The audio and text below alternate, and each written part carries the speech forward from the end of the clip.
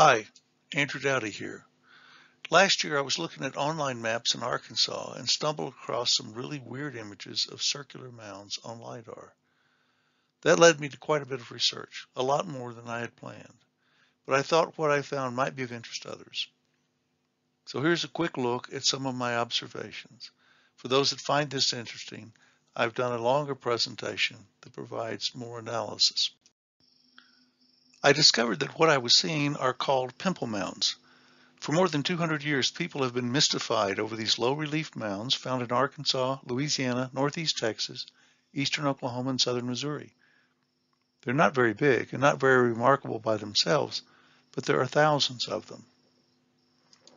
In the early 1900s, there was quite a debate among scientists about the origin of these mounds, but they never reached a consensus. Today, you might see an occasional paper on the mounds, but they remain very much a mystery. What is new, just in the last few years, however, is the availability of Lidar imagery from the U.S. Geological Survey's national map. This provides a new tool for looking at these mounds. And for those not familiar with it, the national map is an excellent resource. I've put a link to it on this slide. So what does Lidar show? This is a satellite image of an area in the Fouche-la-Fave River Valley in Arkansas. It's a typical rural area with forest and fields. If you open a map layer called Hillshade Stretch, this is the image that you'll see. This is a computer-generated image and shows what the surface would theoretically look like if illuminated by light from the upper left-hand corner of the screen.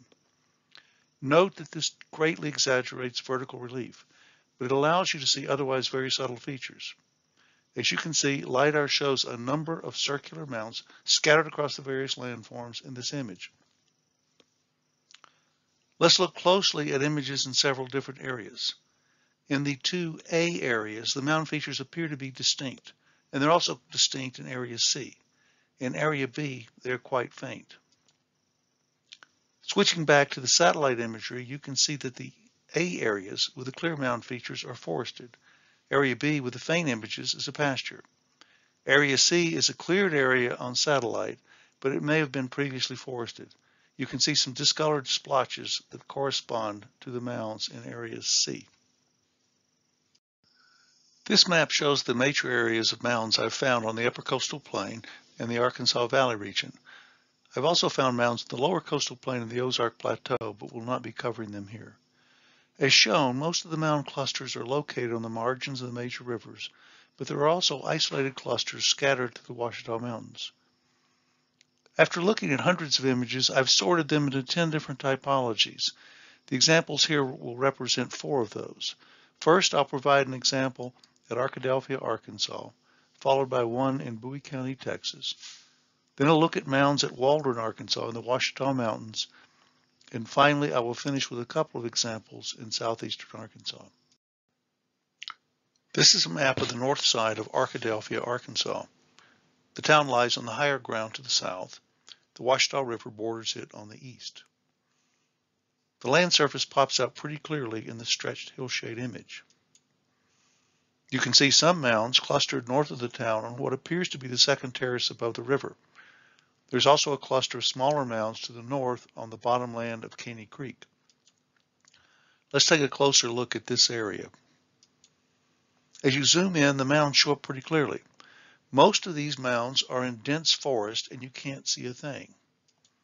It is possible to see the mound located here, which is bisected by a gravel road, and this is what it looks like on the ground. The mound here lies in a yard and looks like this. From the ground, neither of these is particularly remarkable. Let's look at another example in Bowie County, Texas. This is south of the Red River, about 4 miles north of New Boston. The satellite imagery doesn't show a lot. The area is heavily forested. We'll take a closer look at this area, which is pasture on the southwest side and forest to the northeast. Looking at the hillshade layer, there are hundreds of mounds scattered across this flat upper ground. It's a bit difficult to see them at this scale. But if we zoom in on the area in question, you can see that there are relatively faint mounds in the pasture area and better defined mounds in the forest to the east. On the ground, the forest is so thick that you can't see any of the mounds located there. But you can see the mounds in the cleared field. This is what they look like. It's difficult to see them in person and almost impossible to see in a photo.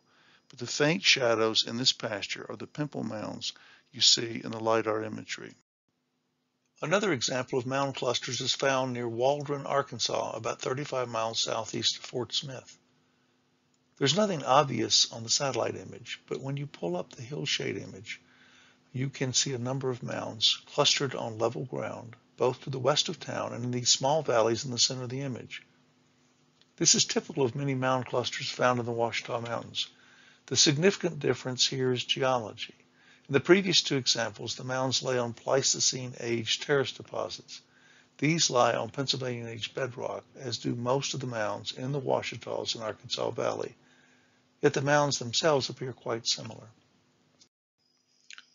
Let's now move to southeastern Arkansas, where you can see another mound typology.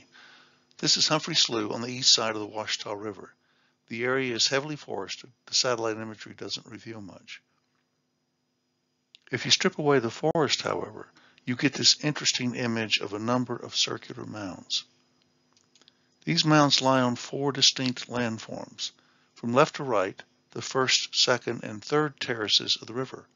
On the far right, we move into what I refer to as the uplands, still Pleistocene, but not quite as level as the terraces. As you can see, on the first and second terraces, the mounds line up in curved patterns. These correspond to old point bars that were deposited on these terraces tens or hundreds of thousands of years ago. On the third terrace in the uplands, however, the mounds appear in random patterns.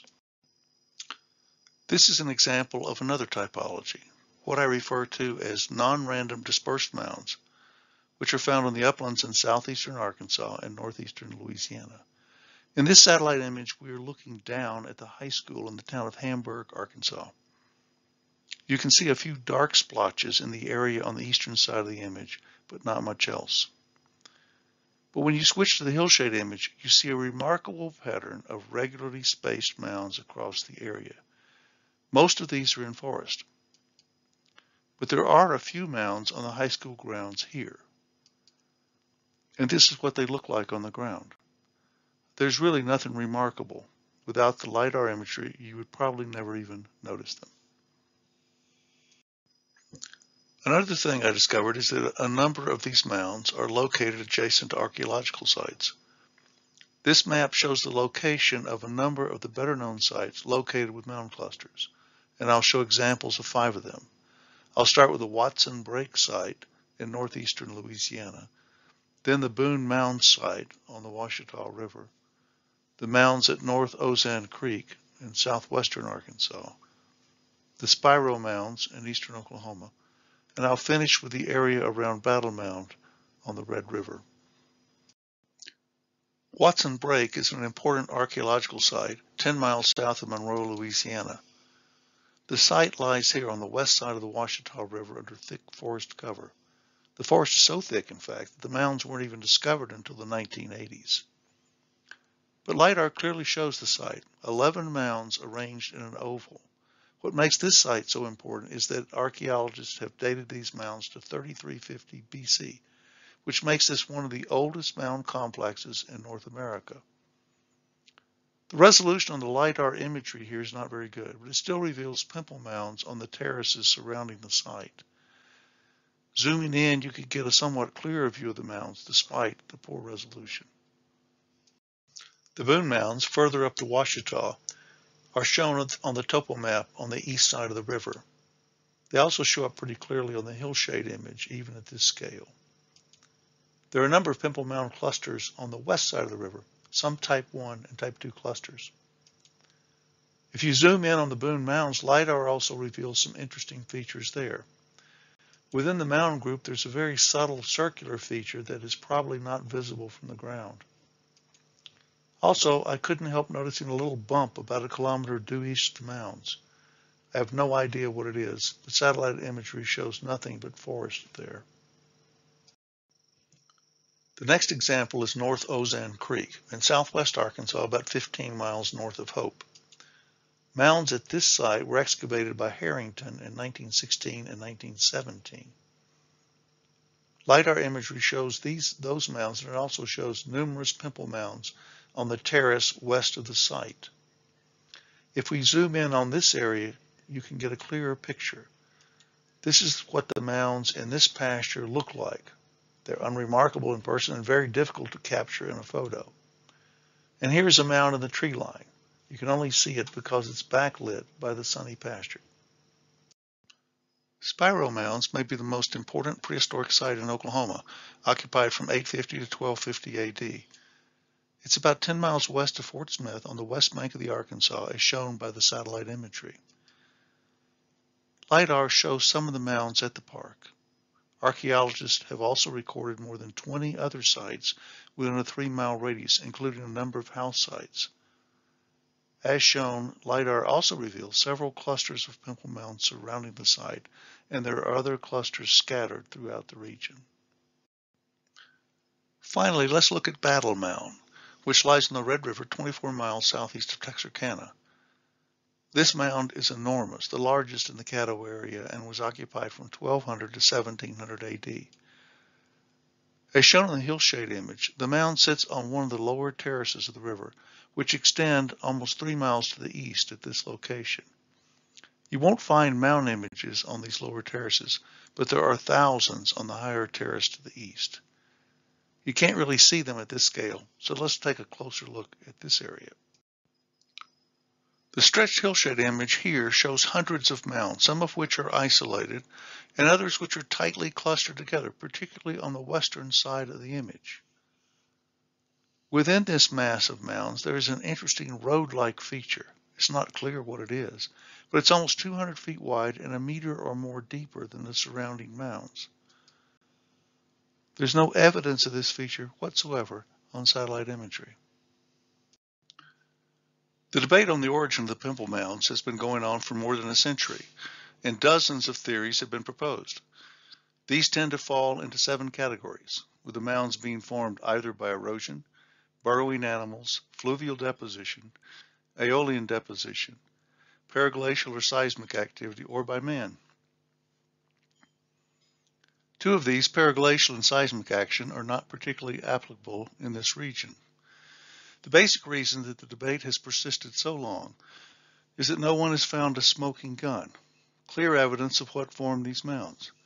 Without that smoking gun, the debate is often settled into a process of elimination, where scholars reject one theory after another before settling on the one that appears least implausible.